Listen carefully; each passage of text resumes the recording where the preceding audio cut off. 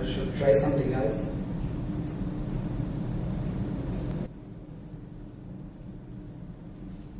It gave me a response, but it is a error actually. So I think there is something that is blocking me from getting into it. Maybe some amplifier encryption or anything. Maybe they are using hash. So I have to modify the code again. Let me try to do that.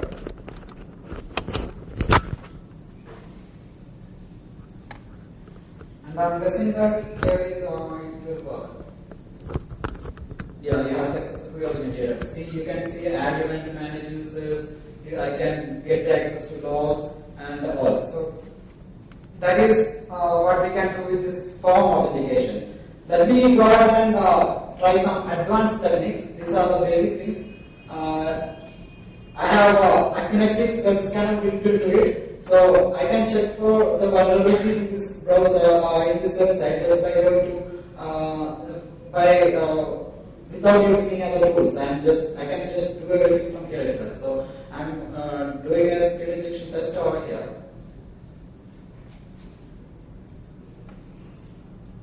It's on progress.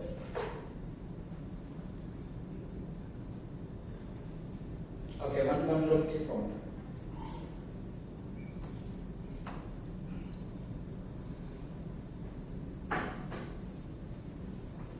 And it is showing that the vulnerability is SQL injection and parameter type is get and parameter name is ID. So I'll go back to the website and we'll try to get something with ID. So when I'm going there, you can see it over here that it's index.php ID is equal to 4.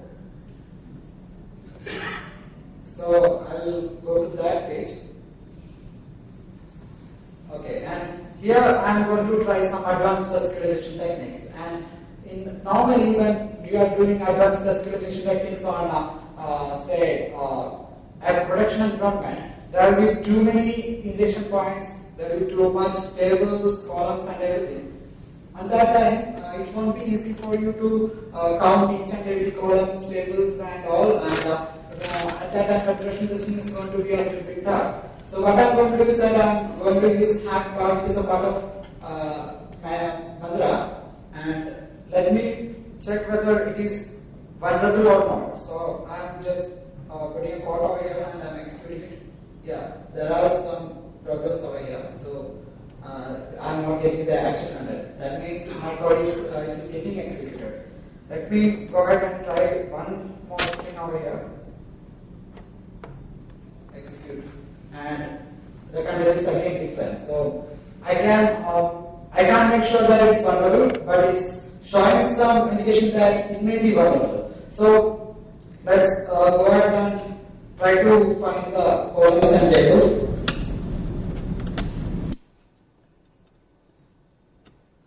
Something forward by 1. Execute. And I don't have any error over here. And I have to increase this number 2, 3, 4, 5 like that, and up to a certain number where I will get some error. So in a productive environment, it's not going to be easy. There may be 1,000 or 2,000 or more than that number of tables over there. At that time, it's not going to be easy for you. So in Mantra, you don't have to change the value by yourself and press enter all the time. You can do it from the hack bar itself. So I'm simply selecting this part and pressing on this plus button, and it will get executed. So pressing again. 7. See, here I have an error. So just before that, it was party normally. See, so on 8 we have error, and on 7 I don't have error. So I can confirm the column name number is 7. So let's go ahead and make a union statement. And for that, you don't have to type it all yourself. There are union statement in Mantra itself. So I'm going to do that, and it will ask me how many columns are there. So I'm say 7, and execute.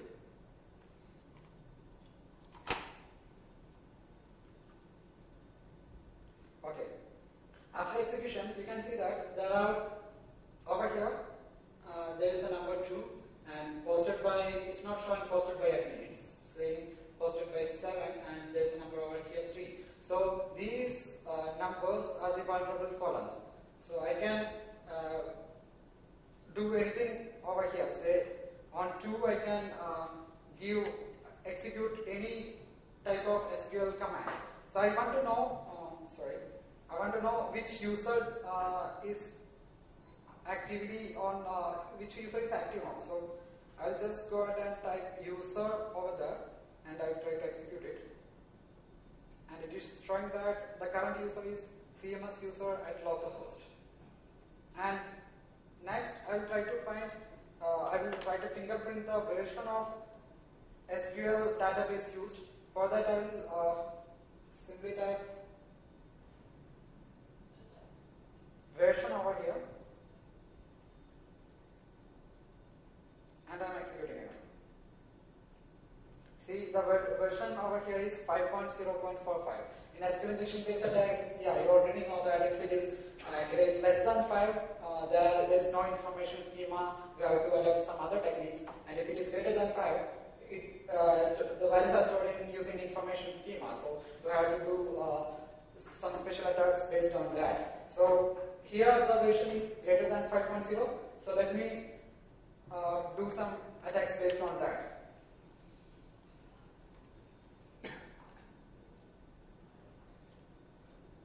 So in place of version, I am going to type table name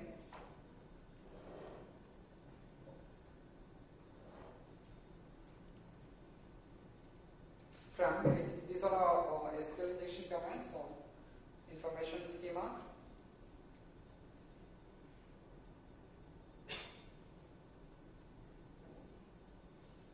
Information schema about tables. So let's go ahead and execute it and let's see what's the status.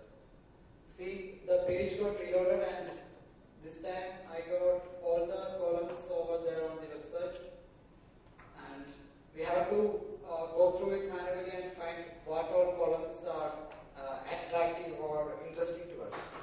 So let's go ahead and see. I think characteristics is not going to be an attractive one. Profiling, routines, tables, table privileges, user privileges. Log is going to be an interesting, and user is going to be an interesting one. So I'll just copy paste it over here. User. Then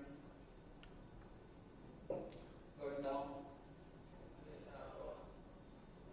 host, tables, time zone name.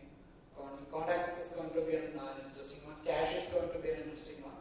But yeah, we are talking about this users. So users is going to be an interesting column. So I have user and users. Now I want to get the, now I got the table names. Now let's go ahead and do this, get this column details. For that I just have to replace table with column.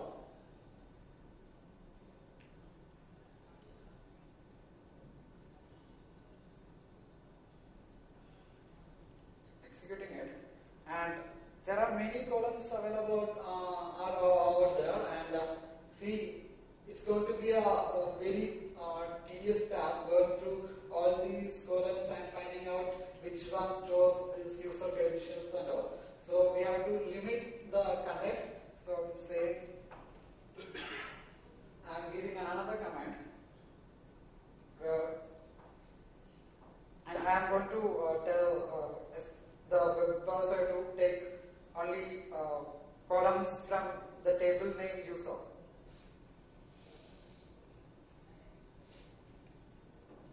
Let's go ahead and execute it. It's much better. Now we have user ID, username, user password. These all are going to be an interesting thing for us. So user ID,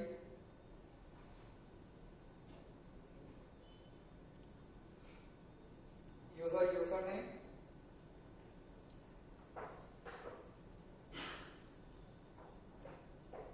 user password.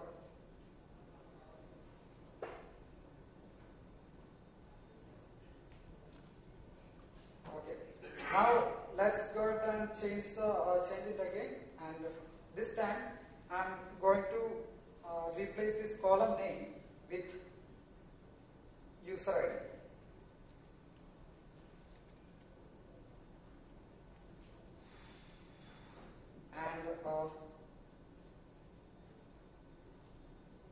And I don't want this information schema at all. I can simply say from user. Now let's go ahead and execute it. It's saying user ID is 1. That means I have it has the highest privilege. He must be an admin. So now let's find out the username.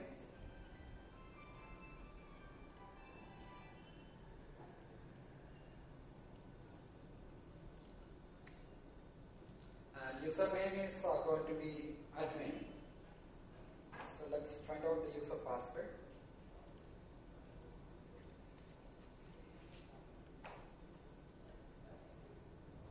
I'm going to and replacing it with user password and executing it. And the user password is actually encrypted using MD5. So if I want to decrypt it, I can just copy paste it over here, and I can simply go to encryption MD5 menu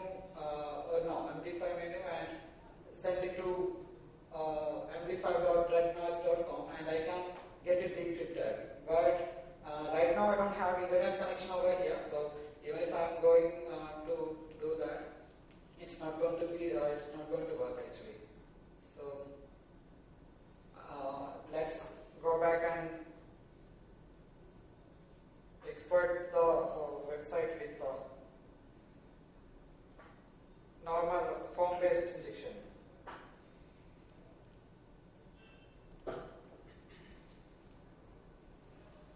So I'm going to leave HTTP headers again. I'm typing some random usernames and passwords and clicking on logging in and replaying the username and password with my value.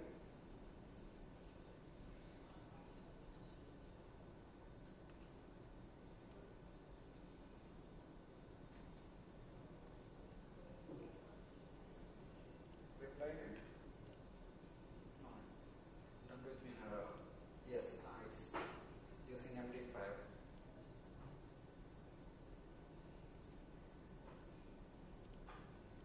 Yes, I have successfully authenticated and I got access.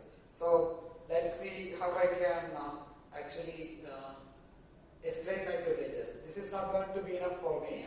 I want some root access to the web server. I want to access all the websites hosted on the website.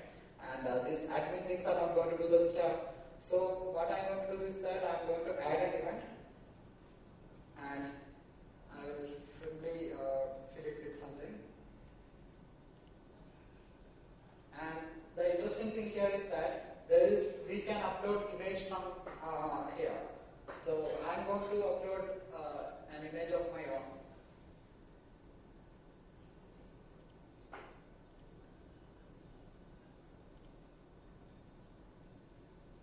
Yes.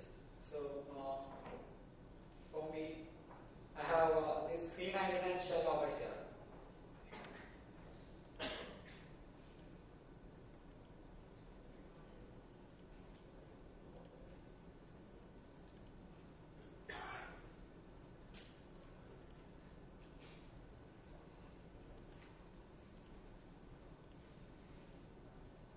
Okay, and now I have stored C99 as C99 shell.txt.